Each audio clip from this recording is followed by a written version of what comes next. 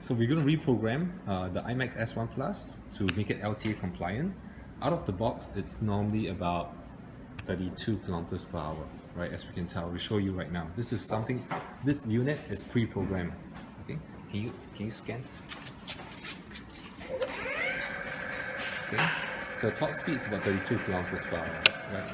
Now we're going to program it right now to show you how we limit the speed on IMAX S1. Right, so unplug this. Right, plug in the programmer. So this is a special interface unit, right? That will interface with your software programmer.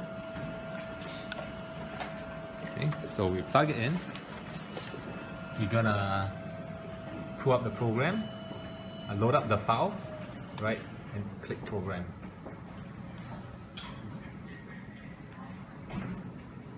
Okay, that's fine. That's fine. Okay, cut. Okay, so programming successful. All right. Now here, we unplug this. Plug this back in.